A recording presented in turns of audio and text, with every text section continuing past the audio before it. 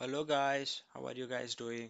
I hope you guys are doing great and you guys are ready with the action plan tomorrow for Bank Nifty expiry. So let's not waste time and analyze Bank Nifty charts. So this is just the daily chart for Bank Nifty, and you can see here Bank Nifty was clearly trending from March of this year, and you can see it kept on making higher highs, higher highs, higher highs, higher highs, higher highs till it faced resistance over here and it made double top. So this is the double top which Nifty has made, and this is where the massive resistance is for Bank Nifty, and it has fallen a bit here. It has taken the hit. Now it has closed around 44,400 approximately.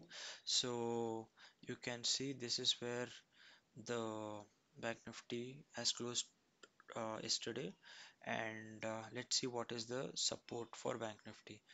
One thing, if you analyze carefully, this was the lower low made here, and after that Bank Nifty has never tested its lows. You can see here the next low was made around here, 44,200 zone, and it never tested this previous low. Same thing here, never tested previous low. Same thing here, never tested previous low. So it kept on making higher lows.